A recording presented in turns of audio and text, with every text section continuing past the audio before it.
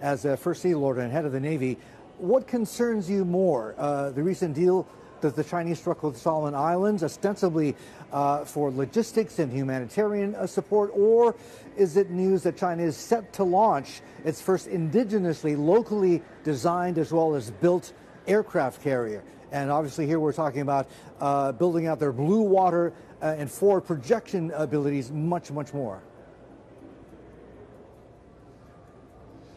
So I'm not sure that I can do a direct comparison between those two, because it's like asking me to compare two different types of fruit and a vegetable. Both of those are of interest to us. They're part of the evolving narrative of a security laydown across the region. And clearly China is making a huge number of investments in their military capability and building it, just as most of us, myself in the Royal Navy, we are continuing to build and develop our capabilities. What matters to me actually is how they are going to be used. If we have a shared commitment to upholding the rules-based international system, to allowing nations to trade and go about their business within that construct as they choose, then clearly we would wish to work in partnership and dialogue with the Chinese, and we continue to make it clear, as do a number of other nations around the region, that constructive dialogue is what we want. But we also have to recognise that these developments have to be watched and mirrored. We have to pay attention to what that may mean for regional security and make preparations accordingly. Now, you wouldn't expect me to go into the details of how we in the Royal Navy, British Defence and with our partners are necessarily doing that. But these are activities that can sit side by side. One, to reach out and say, if you want to share our values, then that's great, we'll work with you. If you don't, then we'll be ready to respond. Admiral, don't you think that we should also be saying we are prepared to look at your values as well as anything else?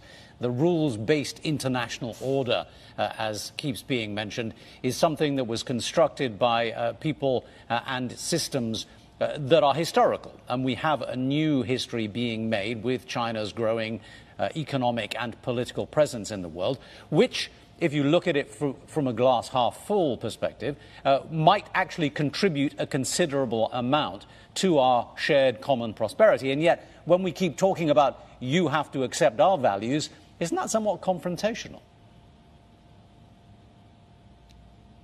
I haven't said you have to accept our values.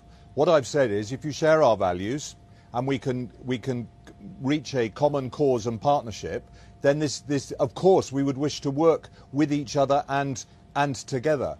But what is really important about the rules-based international system, which is, as I absolutely agree, has grown up over time, is that individual nations choose to take that on board. And over time, through the auspices of the United Nations and others, this has become the accepted norm by which the world goes about its business. What we're seeing at the moment, though, is that some nations are choosing to challenge that broader, globally accepted construct and to say, we don't agree.